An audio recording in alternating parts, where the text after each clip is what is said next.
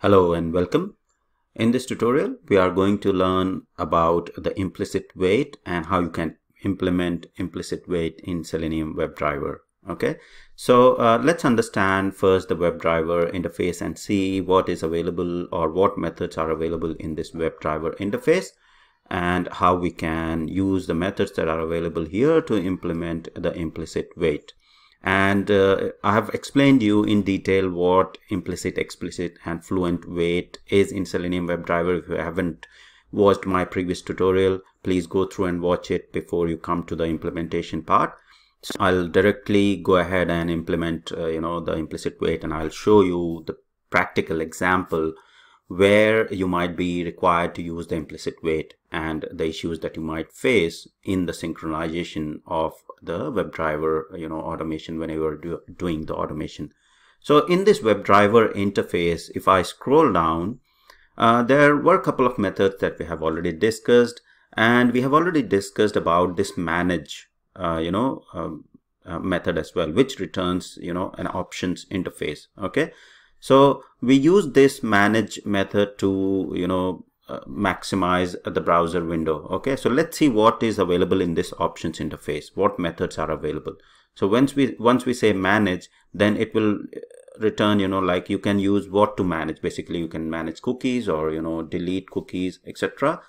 Or we did the manage window. Okay, so we use the window and in the window it returned another interface, which is WebDriver.window. And then this interface has different operations that we use. So we use the maximize operation to maximize the window. Now going back to this implicit wait, we have the timeouts as well. Okay, so if we click on if we go to the WebDriver.timeouts interface, it will give me the methods that are available there. Okay, and now you can see I have the method implicitly wait in that particular interface. So WebDriver.timeout interface has this particular method that I can use to implement implicit wait in Selenium WebDriver. There are other methods like page load timeout.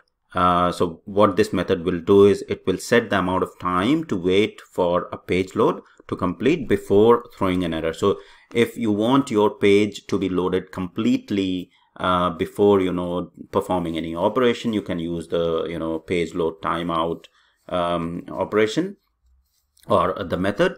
And then you have the set script timeout, which sets the amount of time to wait for an asynchronous script to finish before it will throw an error. So these two are other two methods, but in this one we'll explain about the implicitly wait and where you can use implicit wait.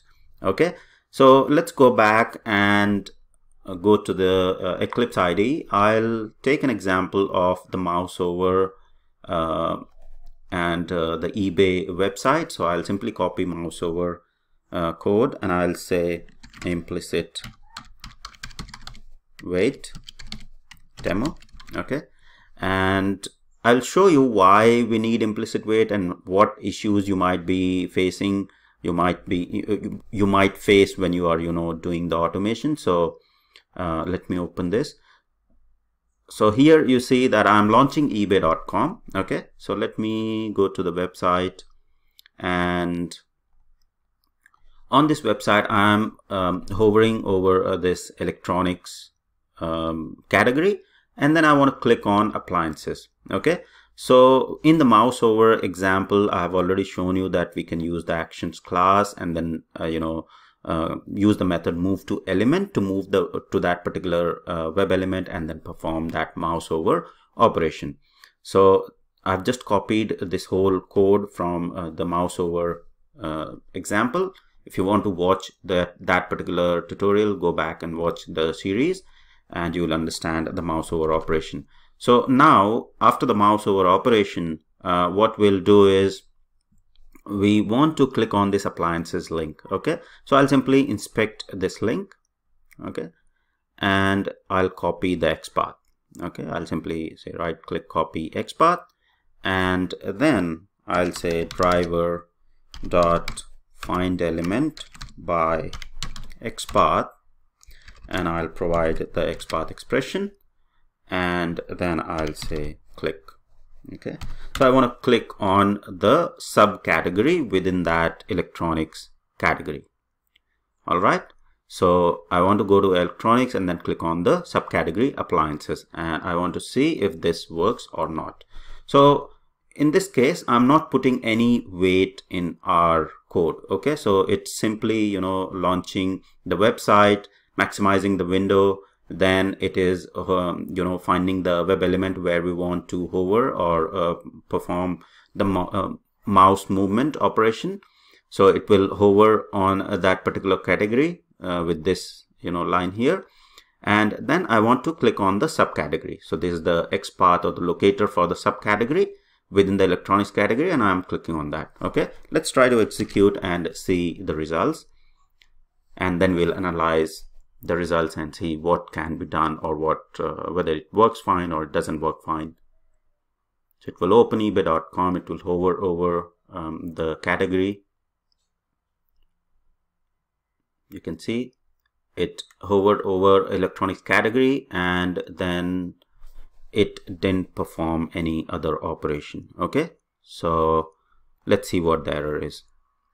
So here you can see that it has thrown an exception, and the exception is at this particular line, and it is not able to find the element. So element not interactable.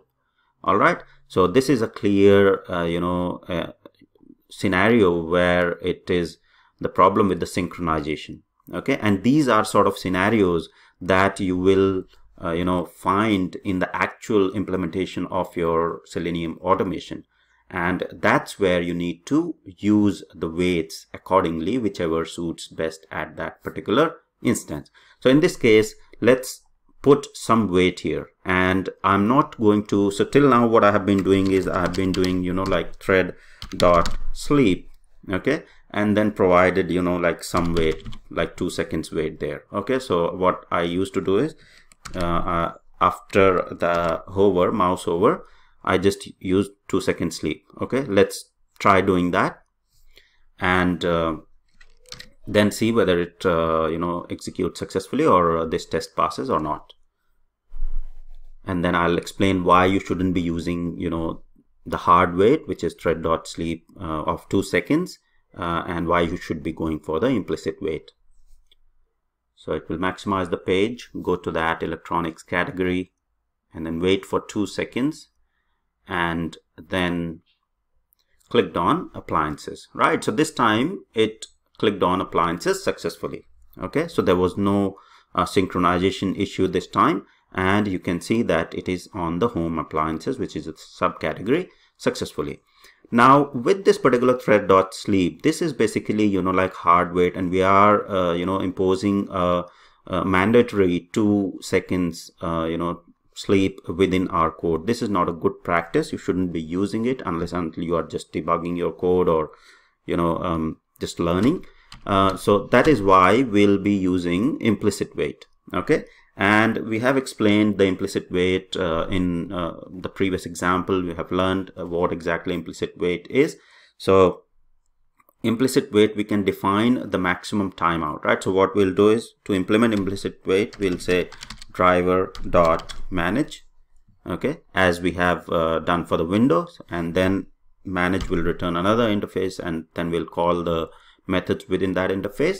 So we'll say timeout, right? So timeouts is another interface, and then we'll say implicitly wait. So you can see the method is there, implicitly wait, right? And then we have to specify the time. So say, for example, I want to wait the time 10 seconds, and then the unit, right? So you have to create the time unit, which is the Java class, and time unit, when you'll say dot, then you'll say specify whether it's days, hours, seconds, minutes, nanoseconds, etc. Okay, so I'll say 10 seconds wait, basically there. So implicit wait. So what this implicit wait means is, if you hover over this method, it will you know, like you specify the amount of time the driver should wait when searching for an element if it is not immediately present. Okay, and this is the maximum amount of time. The moment that particular web element is visible or available on the page, implicit wait, the wait will be over, and it will move forward to the next step. So that's the beauty of using the dynamic wait instead of the hard-coded wait like thread.sleep. So in the dynamic wait, it will keep looking for the web element, or in terms of implicit wait, it will look for the web element. As soon as web element is found, it will move further. Okay, and you don't have to necessarily wait for 2 seconds. So as in previous example, I put thread.sleep of 2 seconds, so the script will definitely pause for 2 seconds before moving further to the next step. But in the case of implicit wait, if the web element is available within 1 second, the script will move further, just after the element is found, and it won't wait for the timeout that you have specified here. This is the max timeout that you specify. So for example, in the 10-second as well, the web element is not visible, then the script will time out in that case. Okay, so let me save it and run it again and see the results that with the implicit wait, the script is running perfectly fine. So it will maximize the browser window, go to the category electronics, and it should click on appliances. You can see that it has clicked on the appliances as soon as it is able to find, and it didn't wait for that long. As in the previous example, we put the hard code of 2 seconds. It had waited there for 2 seconds before moving to the next step. So that's the beauty of using the implicit wait, and how you will be using, or how you can implement implicit wait in Selenium WebDriver. It's nothing tricky, simple, just one line that you have to remember: driver.manage.timeouts.implicitly wait, and then specify the time unit and the time unit, whether it's seconds or minutes or days, etc., from this like time unit class, right? So you can see that it is an enum, it's a special class. All right, so that's all about the implicit wait in Selenium WebDriver and how you can implement it. Hope you liked the tutorial. Please do share and subscribe. Thank you for watching.